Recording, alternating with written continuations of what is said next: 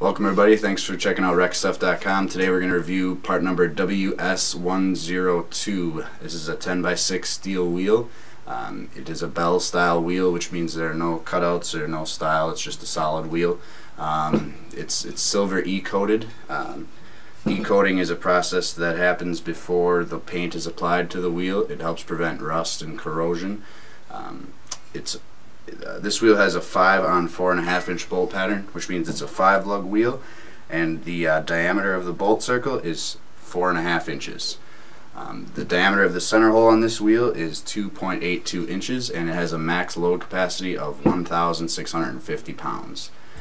Each one of our steel wheels comes with a high pressure valve stem already installed in the wheel. These valve stems are good to 100 psi.